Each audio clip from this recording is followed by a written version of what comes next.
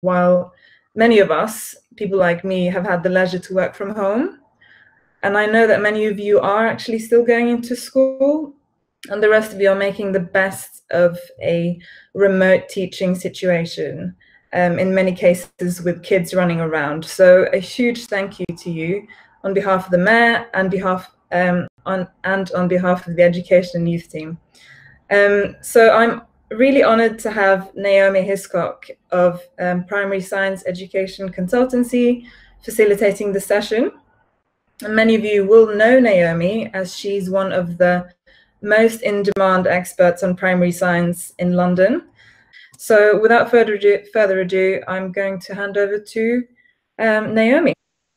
Okay, so this session is about supporting children with leading their own science investigations. In our science lessons in schools, we aim to engage children in science, child-led science. So this is not always easy when we're working with a class of 30 children and also have a list of knowledge objectives that the children also need to be secure about. However, in our current situation, it seems like an ideal opportunity to begin to engage the children in independent science inquiry. So, as this is something that they will be able to do from home. However, children and parents are going to need to be supported with this, particularly with asking their questions and then thinking about how they're going to gather the evidence and answer these questions. So this is what we're going to be looking at during this session. We'll think about why it's important for children to engage in child-led science, think about how we can support them with answering their questions. We were going to hear from a school about their project work and how they've shared their project work. Unfortunately, that teacher was a deputy head in a school, so I hope you can understand that his priority has shifted since Friday's announcement. But I will go through briefly how this school has done project work and also talk very briefly about the Great Science Share for schools as well. So, first of all, let's think about what is child-led science? Sorry, what's not happening? Oh, not at all. Sorry, bear with me. Apparently my presentation is not showing, so I need to start presenting it now. I knew there would be glitches in the system. Okay, are you now seeing it? Okay. So child-led science is really a shift from teachers taking control to the children taking control. A good question to ask in normal circumstances when you're teaching would be, who is making decisions about the inquiry, the teacher or the children? When science is child-led, it's the child that makes the decisions, supported by the teacher. In all our teaching, it's therefore good to stop and reflect on the decisions being made. How many decisions am I as a teacher making, and how many are the children making? The children need to be making some decisions, otherwise they're not acting like scientists. Learning is not child-led, and it's being led by the teacher being the scientist. In our lessons, however, we often feel constrained by the curriculum, bound by the need to cover the key concepts of the national curriculum. It's easy to fall into the trap of guiding them through a process in order to be sure that they get the answers that we want them to get.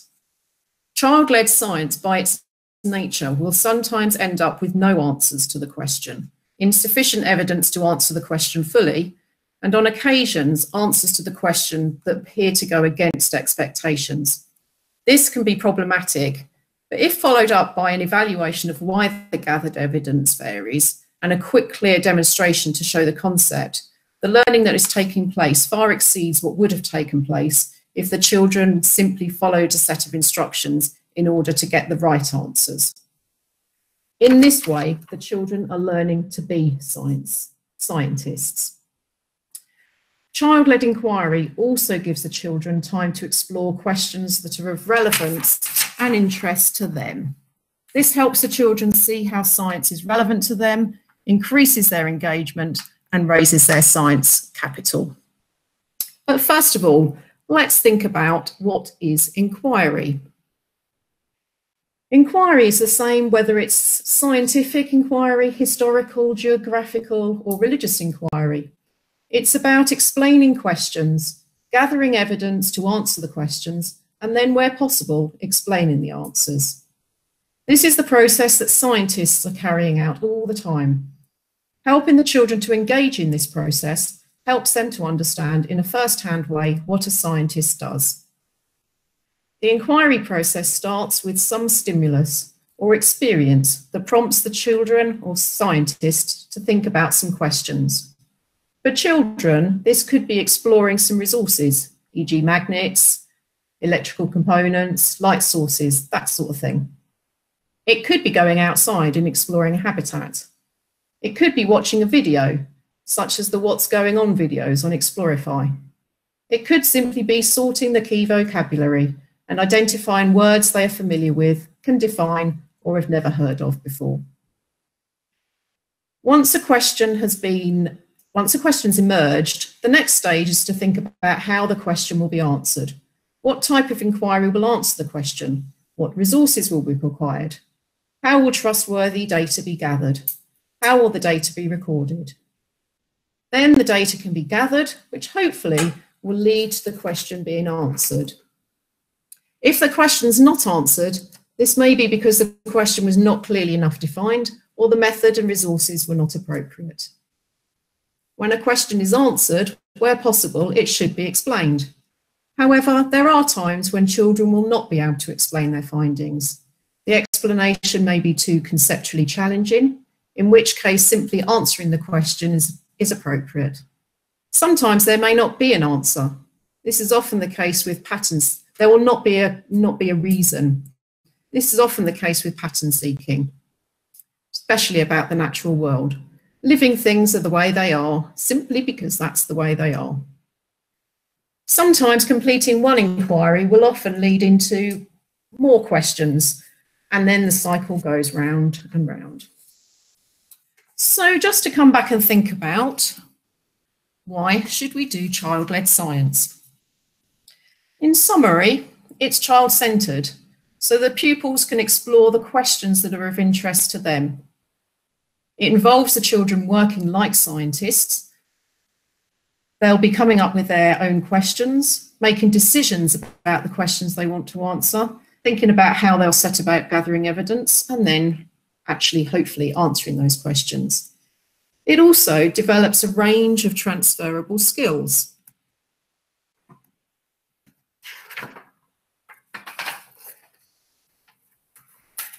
To complete their inquiry and hopefully answer the question, the children are going to need to plan what they're actually going to do. They'll need to think about the resources that they need, think about how they were going to record their evidence, think about how much evidence they're going to need to gather. This is the planning part. As part of the planning, they're going to be making multiple decisions.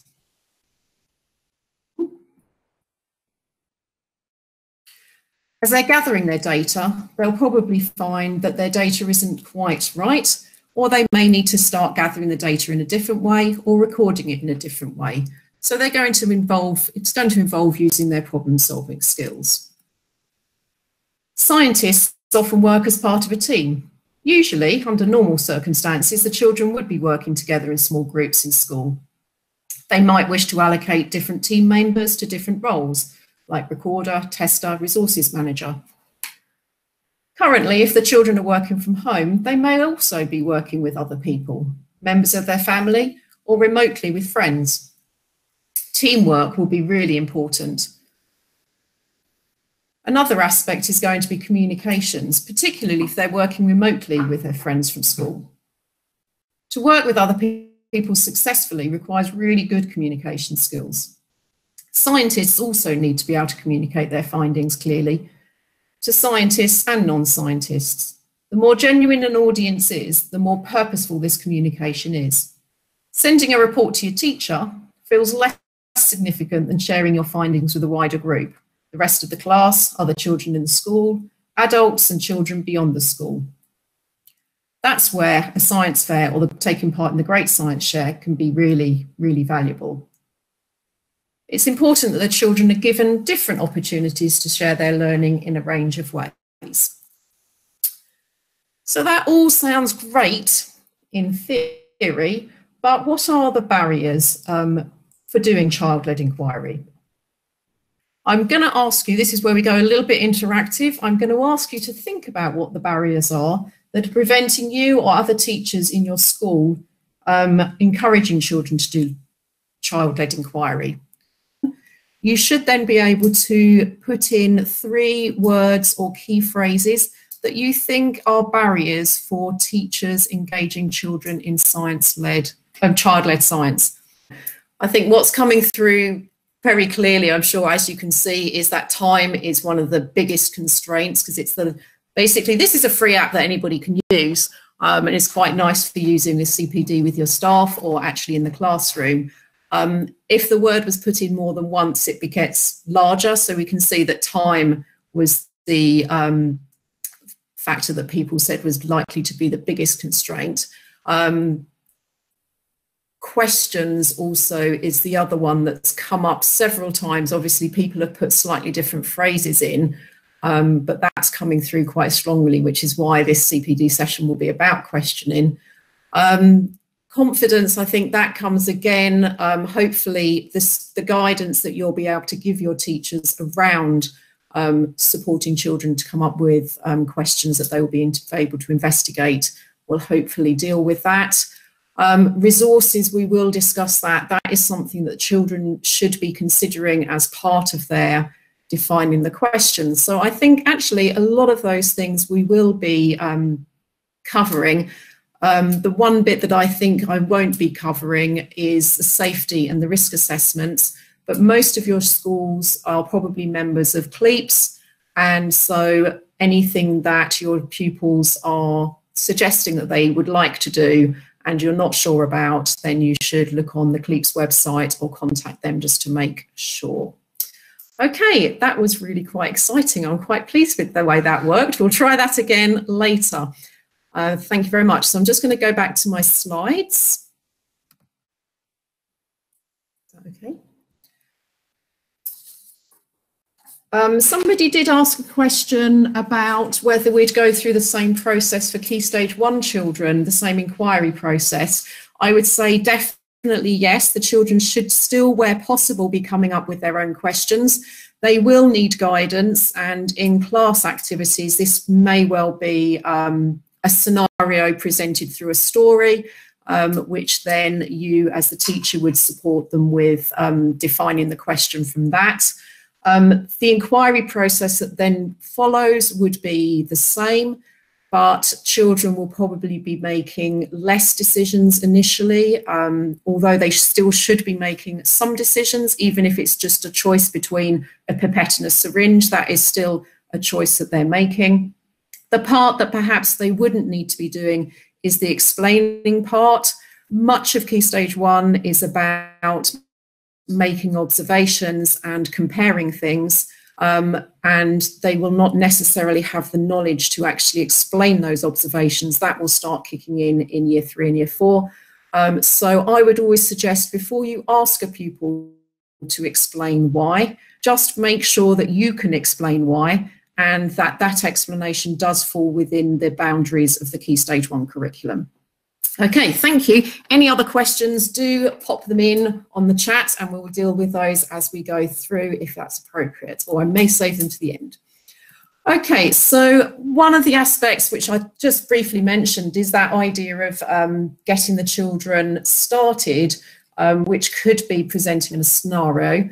What you may wish to do is actually, particularly at this point in time, set a number of challenges. There are a lot of resources out there, and I'm sure if you've been on Facebook, there are so many things out there that teachers are sharing as far as good activities for children to do at home. I'm just drawing your attention to one resource, which are the CREST resources. They're designed specifically to, they're designed for club activities, So they're designed to be run by busy teachers or TAs, or in fact parents also run STEM clubs on occasions. So the resources are really easy to manage and use and get. There's two sets of resources: the STAR resources, which are for Key Stage 1, and the Superstar resources, which are for Key Stage 2. Each resource comes with an organiser's card, which explains really clearly what you would need to do, what you'd need to think about when delivering the activity, but also the resources that you would need. And there are also activity cards for the pupils. You can see there that each activity starts from a very short story, which then provides either a challenge for the children to explore, or gives them the stimulus for a question. They're open-ended activities, but structured.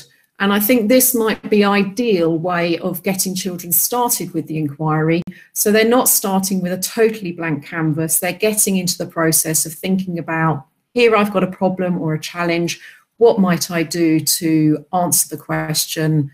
And the CREST STAR resources, part of it is also about asking them to share what they've been finding out.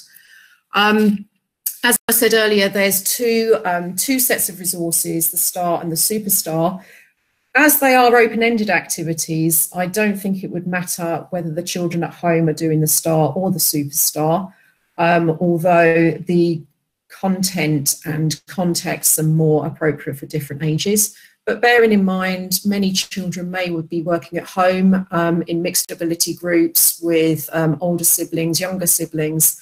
I don't think at this point in time it would make any difference. The activities are totally open-ended, so the pupils will make what they want of them. If they complete 8 challenges, and this might be something that you wish to set as a task over a period of weeks, if the pupils complete 8 challenges and all they need to do is send something to you or complete, there's passports online, they can complete the passport to say which activities they've done. They could be, or they would be entitled to gain a CREST award.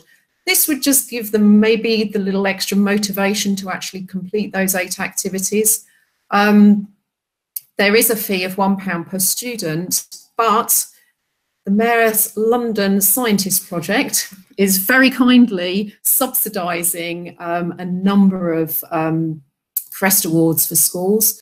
You can see the criteria there. If your school meets those criteria, then you would be eligible for free or fully subsidised CREST awards. You would have received a voucher through the post, but if you didn't receive it or can't find it or think you're eligible, then you can contact the Mayor of London's office. So that would be for the Key Stage 2 pupils doing a Superstar award. So for me, activities like that may be the starting point to support children thinking about the inquiry process. But what we really want to do is then use those as a springboard to further questions, or for them to start thinking about their own questions. I've now totally forgotten why I put that slide up, so I'm just going to flick over it. So here I've got some questions which are typical of the sort of questions that children might ask. I'm just going to leave you to look at those first. So some questions are philosophical. They can be debated but not answered. For example, what would happen if the Earth moved closer to the Sun? We can think through this using our subject knowledge, but can't actually gather any evidence, so we can't actually prove our thinking.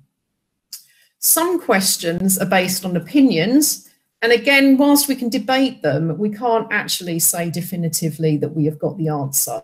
So the further example might be, should animals be kept in zoos? People will have different opinions on this, so there's not just one answer. What I'm going to do now is we're going to do a little bit of interaction again.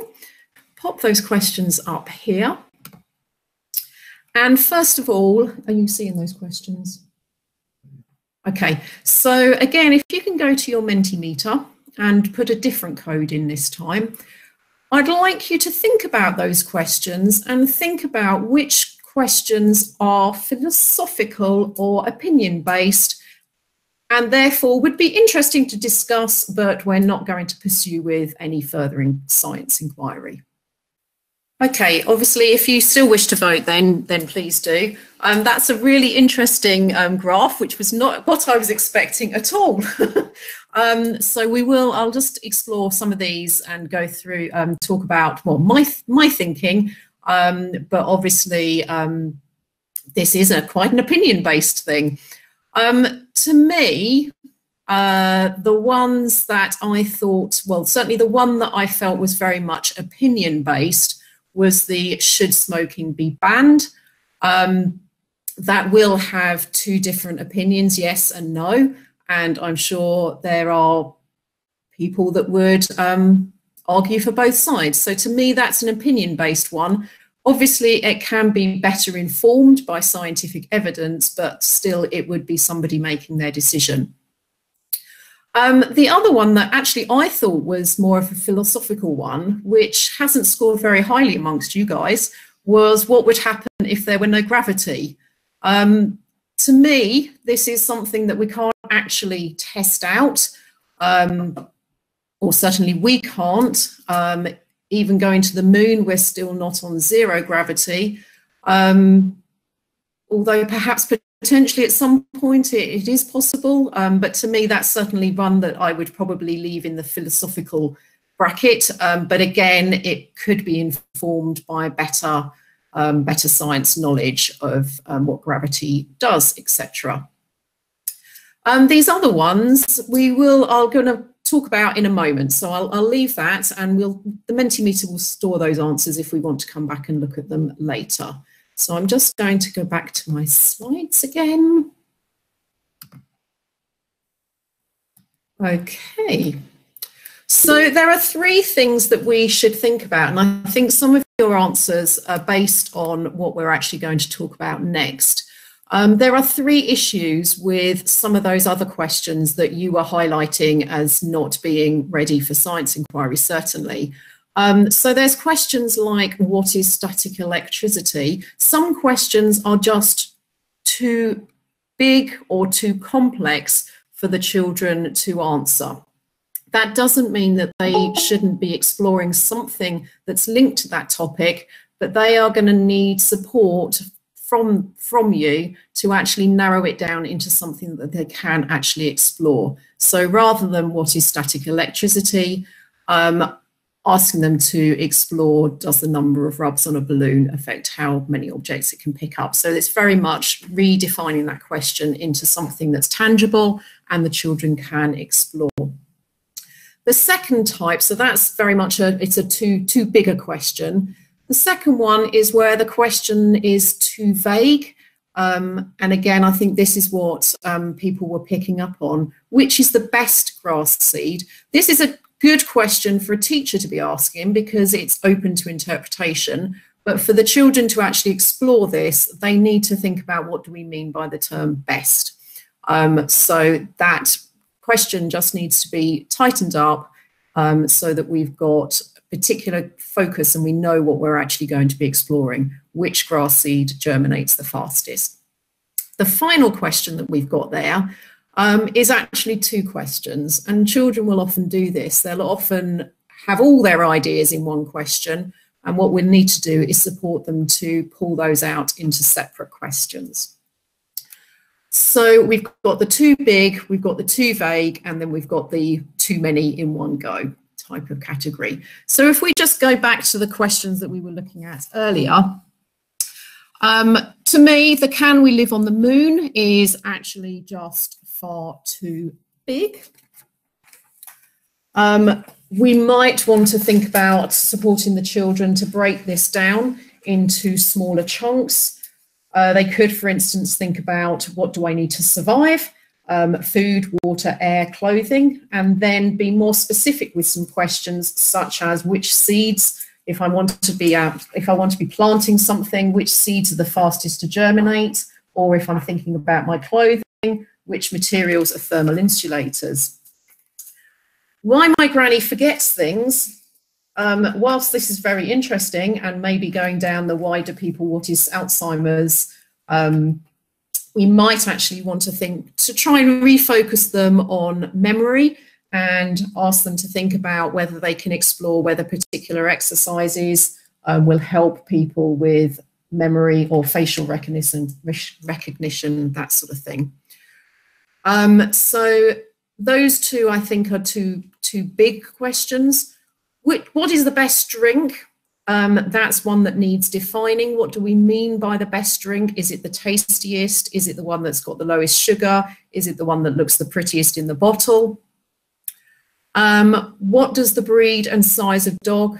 How does the breed and size of dog affect how long it lives? That's an example where we've got two questions in one. So we'd need to separate that out into how does the breed of dog affect the time it lives and how does the size of dog affect the time it lives, although there will probably be a link between those two things. I'm going to come back and talk about where does my cat go at night in a moment. What's better for you, playing football or swimming? Again, what do we mean by the term better? And that may be a question that should be broadened out into more types of exercise as well, so that whilst we need to define it, we might need to also open that up a little further. Why does an ice cube melt is a question that the children will probably actually already be able to answer, and it's just a piece of subject knowledge. It's not going to involve doing any inquiry. So again, we might want them to think about, well, what makes my ice cube melt more quickly or slowly? So the question may be defined as, how does the size of the ice cube affect the time it takes to melt? So that just needs refining the question. And the last one, how can we protect the planet? Again, I think we're back onto something that is too large, and we'd need to think about something much more specific. For example, how much plastic do I use in my family? And can I cut this down over the next month? Something like that. So it'd be a more defined question.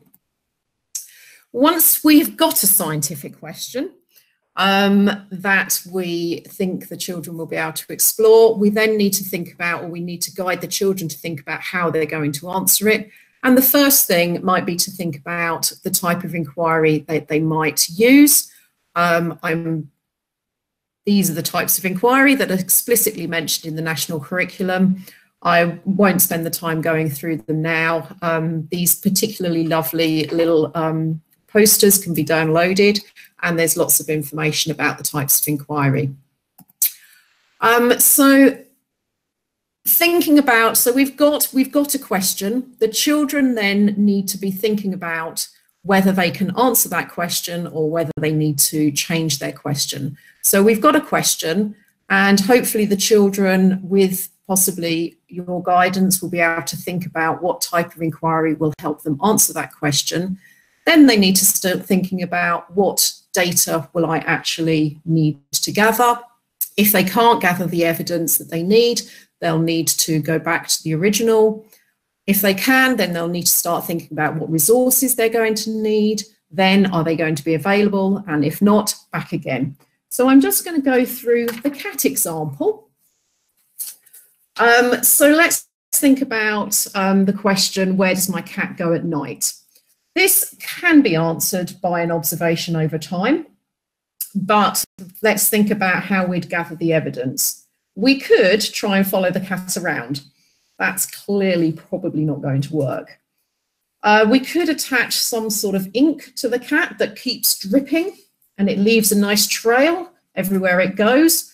I think we'd need to think about whether this is a responsible approach or not. So at this point, we may actually decide, or the children may decide, that actually, whilst it was a question that could be explored and answered scientifically, it's not a question that they've actually got the resources or a method to actually answer it. So they would then be going back to the beginning and rethinking their question. However, we might suddenly, or the children might suddenly realise that actually maybe we could track the cat electronically. That would give us the evidence we'd need. But then again, we need to think about, do we have the resources? Unless the cat's already chipped and we can track it using some sort of software, it's going to be not possible, and we probably are not going to be able to buy the resources to do that. So again, we'd need to think about rejigging our question. However, if we've got a monitor and we can monitor where the cat goes at night, we just then need to think about how we're going to get trustworthy evidence. Do we just look at where the cat goes on one night? Do we look over a week? Do we look over a month? Hopefully, at that point, we can feel that we would be able to gather the evidence. We do have the resources. We've thought about how we're going to get trustworthy evidence. We would then need to think about how we're going to record the evidence and then think about how we're going to present it to our broader audience. And this is the part that I'm going to move on and think about now, is presenting to a broader audience. Before I do that, because I forgot this slide was here, if your pupils have gone through this project and they've defined their question and carried out a project on their own, then they've probably spent possibly more than 5 hours on their project. If they're in upper key stage 2, they could then, or they would then be entitled to a Discovery Award, which is £3 per pupil. But again, if you are part of the funding for the Mayor from the Mayor of London, then that could be fully subsidised for the children. So that again might be an incentive for the children to pursue one line of inquiry for a longer period of time. There's information there about how to log on to the Crest Awards. But it is important that the pupils are given an opportunity to present their findings to a genuine audience. Ideally, in a normal world, this would be face-to-face, but under our current situation, this might be much more virtually. If pupils are at home, they may well present to the rest of their family. If it's been a home learning project with the whole family involved, it might be that they can share it via Skype with other friends and family. It might be that as we set ourselves up in school, they may be able to post things that you can see as a teacher or other pupils as well. So it may be that you've got some sort of online sharing system that can work. Just very quickly going to talk through how one school gave the opportunity for children to share their projects. These are the objectives that that particular school had in mind, and it was the Year 6 pupils that carried out projects and then shared them across the school. So the teachers supported the children to come up with their inquiry questions, which then the children actually answered as part of their home learning, their homework during that period of time. When the pupils had answered their questions and were ready to share, they came back together and looked at the different questions that the children had been answering, and they tried to put them into categories. They classified them into different groups, and then the science fair was set up in zones according to those groups. This particular science fair had 4 zones based on those 4 topics that they identified that all the projects fitted under. So each of the projects was then allocated to a zone of the fair, and each project had its own activity station with a table and a display board. The pupils had to have a title for their project. They were expected to do an explanation poster, and then, if appropriate, they would set up the actual investigation on the table in front so that they could demonstrate it.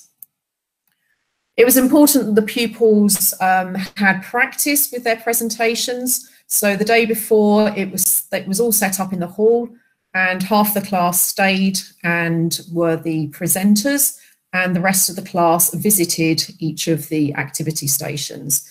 This gave the pupils an opportunity to practice their presenting skills and develop their patter, which is really important for the children. Going through things a number of times just means they get confidence with their delivery.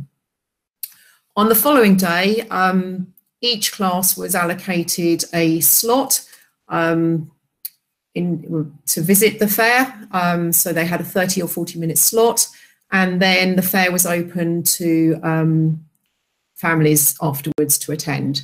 Each session started by the Year 6 pupils doing a PowerPoint presentation, explaining what it was all about, and then the visitors went and visited the stations as they required. What the teacher found really important was to build in time between the sessions so that the pupils could set up their stands again, ready to do more demonstrations. There may be questions, or if people want to share ways that they've run science shares at the end, then we can start sticking that on the chat. Another resource that you might want to tap into, particularly if you're running a science fair or doing things back in school once we resume to normal conditions, STEM ambassadors can support you with carrying out these projects. They can be there as sounding boards to help pupils refine their questions.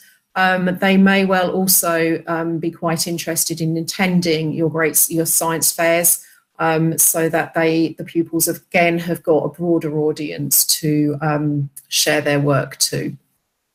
And there's details on the slides that will help you with locating a STEM ambassador. So finally, I'll just talk very briefly about the Great Science Share. So it's a national campaign to inspire young people to share their science questions and investigations with new audiences. To me, and I think why this fits so nicely with what we've been talking about this afternoon, are those two words. It gives the pupils an opportunity to share, and it is their questions. So it's pupil-led learning, but with a genuine audience that they can share it with. This will often be set up as a science fair, as I've just discussed, but the main thing is that you can sign up with the Great Science Share, and actually the students, the pupils again, can feel as though they're part of something much bigger. And I think that again just really gives it, raises the profile and gives everything much more of an oomph. What makes the Great Science Share great is that it is child-centred. The pupils will be exploring the questions that they've come up with. It's inclusive, anybody can join in. Where possible, all the pupils that complete a project would be involved in the Great Science Share in some way.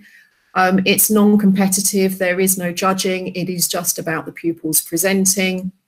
It can cross all sorts of boundaries, both within the school, so different age groups, but also beyond the school. So it may be that your parents are coming in, it may be that you invite other schools, pupils to come in. So therefore it's really promoting collaboration across the school, between teachers, between pupils, and beyond to other schools and parents.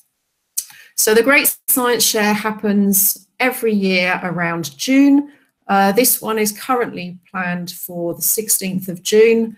At the moment, who knows what that is going to look like, but there is a commitment to the Great Science Share happening. And is Lynn on? Lynn is there, so maybe she might want, we can pass over to Lynn if she feels that she's got something to say. But I think we'll just leave it there with just a couple of questions just to finish off. This should be a nice quick yes or no. Okay, so we have 3 people at the moment that have been taking part and 11 that haven't. And possibly those 11 may be people that have already signed up for the Great Science Share through the Mayor of London. Obviously, again, that will be up for debate as to what's going to happen there. My next question, which is following on from that, is for you to think about if you were to take part in the Great Science Share, which I'm hoping as many of you as possible will now. I'd like you just to think about what would be the impact on your pupils or on your teachers or on the broader community of taking part. What's coming through really strongly is that enthusiasm, engagement, enjoyment, which I think is part of what a Great Science Share is all about. And then there's an awful lot of other things which are great. Yes, and I think that focus on inquiry, child-led learning, I think being part of the Great Science Share does make us all think about how we are going to push that child-led learning. So it's clear that that's coming through as well. Well, thank you very much. So Liz, shall I hand back to you? How do I do that? Sure. I will just end by saying thank you so much. Thank you, Naomi. That was absolutely brilliant. And thank you, everyone, so much for attending. We're really keen, by the way, to hear from you on how we can support you as teachers, because at City Hall right now, there is really an increased focus on primary science, and the importance of primary science is sort of slowly dawning on all of us. So we'd love to hear from you. Thank you so much, everyone, and have a lovely evening. Thanks for joining.